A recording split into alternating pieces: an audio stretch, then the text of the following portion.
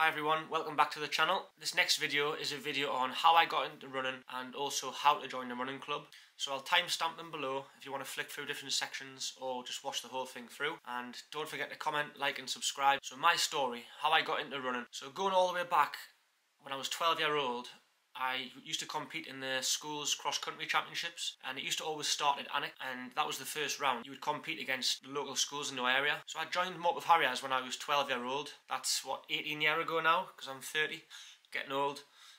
It's crazy thinking back how long ago that was, but I had 6 years out of the sport. I actually heard about Moped Harriers when I won the local cross-country race, because a girl who was the year older, called Laura Waitman, who you might know, she was a finalist in London 2012, the Olympics, in the 1500 metres. So she was a year above me at school and she used to always win. When I won the under 13s category, I got talking to her and she introduced us to a guy called Mike Bateman. So Mike Bateman's a long-standing member of Moped Harriers and he's a great guy. He's getting on a little bit now. So when I got introduced to Mike Bateman, he asked me to come along to the club at 7:30 on a Monday night just to see how I got on. I had a word with my parents and my mum took us across to Moped Harriers on a Monday. There was a guy called Tony Ward who I actually got put with initially, and then I worked my way up to Mike's group. I was there for many years and then I started training with my now coach Jim Alder. Jim won the marathon in 1966 and that was in Jamaica. It was quite a famous race because he got sent the wrong way with about 600 metres left just coming into the stadium, and then he managed to get back on track and he was second and he overtook this guy who was now in the lead with about 200 metres left, so he nearly actually lost the race because the royal family arrived and everyone rushed to see them. Meanwhile, the pride of Scotland, Jim Alder, led in the last stages of the marathon. Bill Adcock's England, a challenging second. Calmly poised as ever, the statue may have misled Alder. The gallant Scot re-entered the stadium by the wrong gate and might have lost the race if he hadn't realised his mistake just in time. As it was, Adcock soon lost his lead.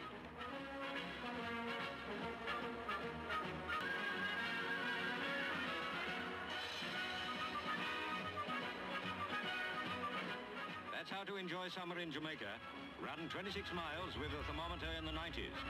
Birmingham's Bill Adcock says, take care of the feet and the medals will come sooner or later. A marathon to remember and a grand win for Scotland's Jim Alder. But yeah, I ran for Moped for a good 4 or 5 years until I was under 17, top year. Built that base up.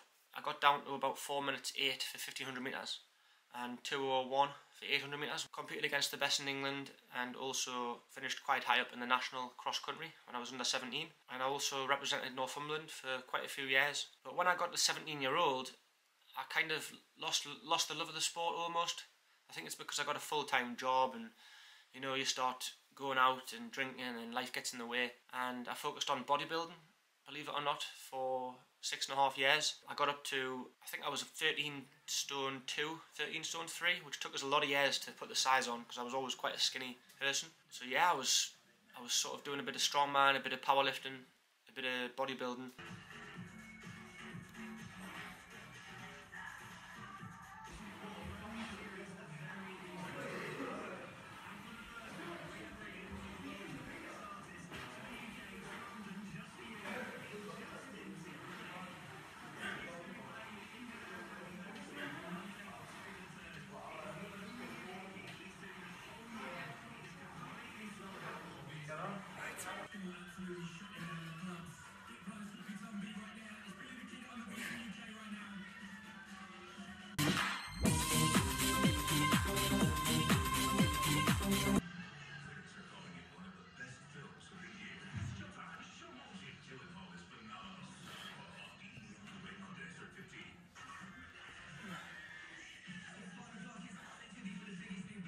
And then I did a marathon for charity for Huntington's and I just fell in love with the sport again. Just the camaraderie, the friends I'd made, and doing it for charity was just such a nice thing to do. I raised quite a lot of money for Huntington's and that's kind of what got us through the marathon.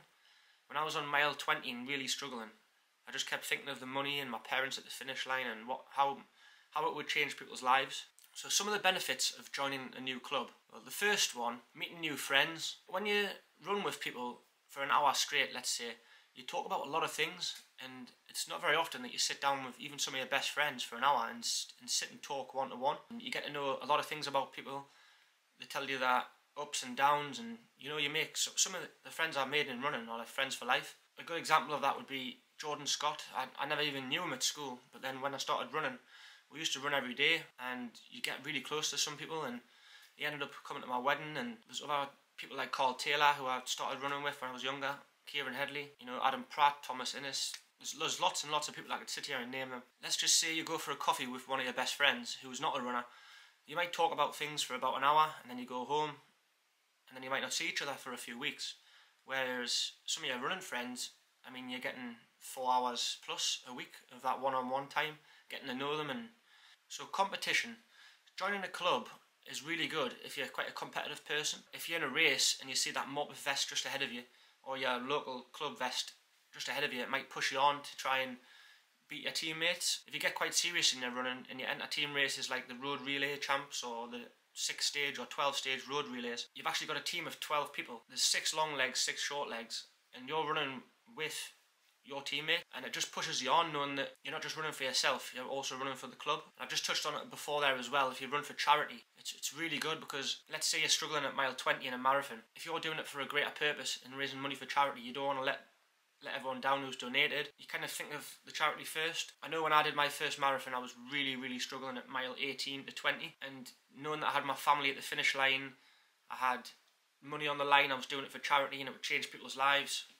You just push through it, and it's amazing how much more your body can actually take. When you think you're struggling, your mind starts thinking you're struggling, but your body can keep going for more than you think. It's just a matter of persevering. It's always best, if you want to push yourself and really run fast times and become a better runner, it's always better to have competition. You look at some of these world records where they've got pacemakers and they've got people pushing them right to the finish line.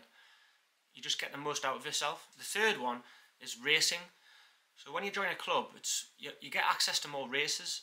A lot of people, when they're first starting out, just do park runs, which is fine, but that's only 5k. When you join a club, you could do any track race, you could even do a field event. We have track leagues where you can go along and do your chosen event.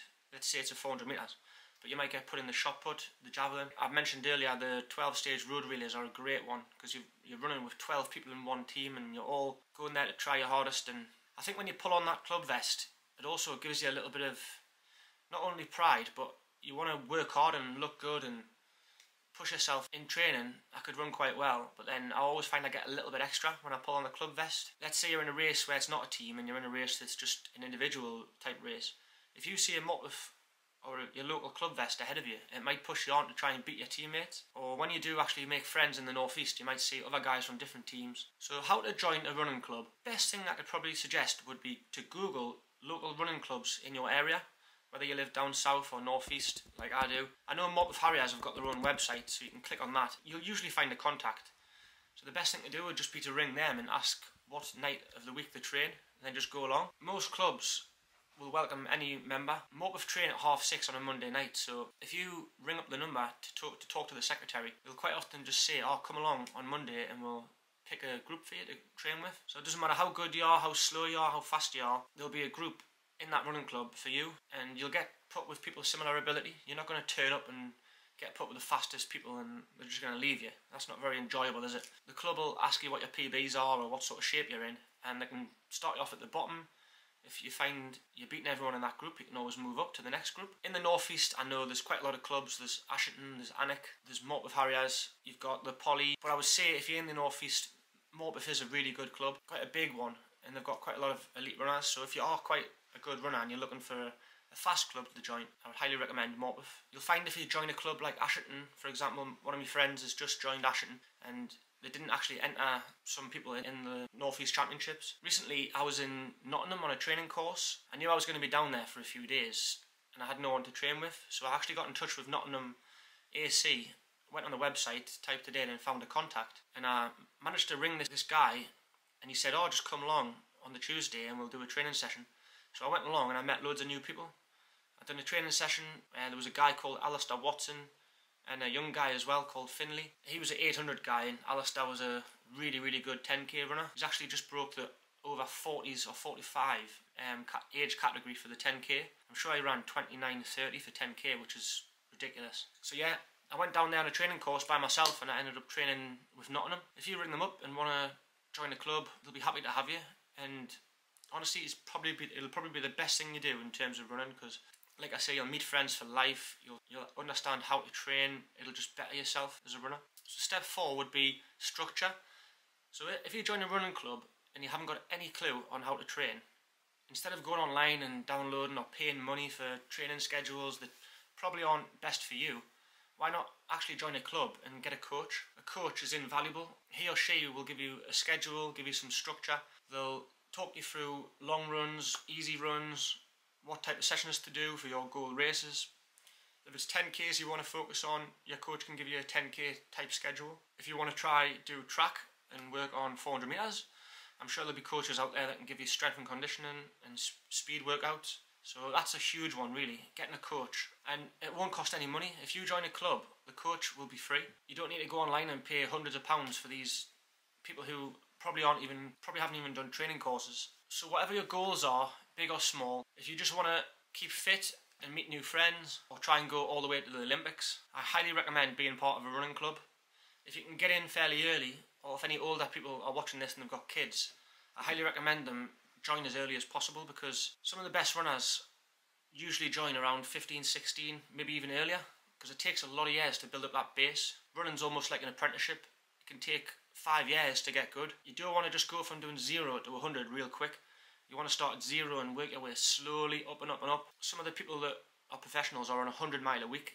You can't just go from doing nothing to being a 100 mile a week runner. It can take up to 6 years just to get up to 80 mile a week, never mind 100. When you see these professionals on TV, they've quite often been running for 10 plus years. I've always said in running, consistency is key. You're best off just being consistent, keeping your sessions going, not killing yourself in every session. Just give it 95%. So I hope this video has been helpful, and if you can leave a comment below on what running club you run for, or if you have any questions about joining a running club or around the topic in general, just leave a comment below. Thanks for watching. Like, comment and subscribe, and I'll catch you in the next one.